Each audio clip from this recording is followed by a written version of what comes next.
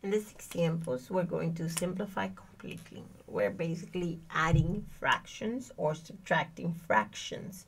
So for the first one, we're going to first simplify the signs because I have this positive and this negative, and that's just too many signs. I only need one.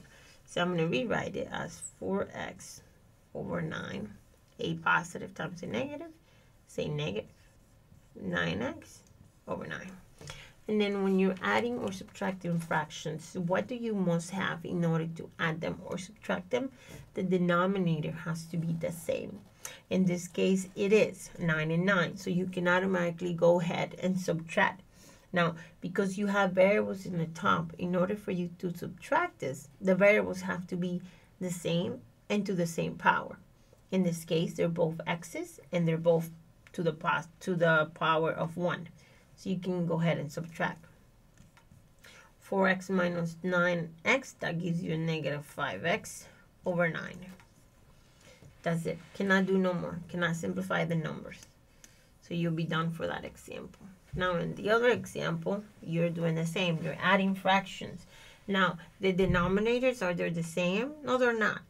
So how do we make them the same? Well, the least common denominator between 2w and 3w is 6w.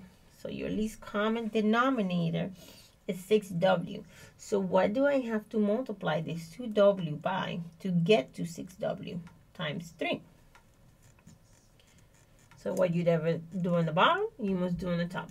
In this case, 3 times what gives you 6? 2. So times 2. Okay? Now, we're simply going to multiply. So 3 times 5, 15 over 6w plus 2 times a gives you 16 over 6w. Now the denominators are the same. Therefore, we can go ahead and add. So I have 6w here. The top, we can simply add them, and that gives you 31. 15 plus 16, 31. Can you simplify 31 and 6w? I don't think so. So that will be your answer for the second example.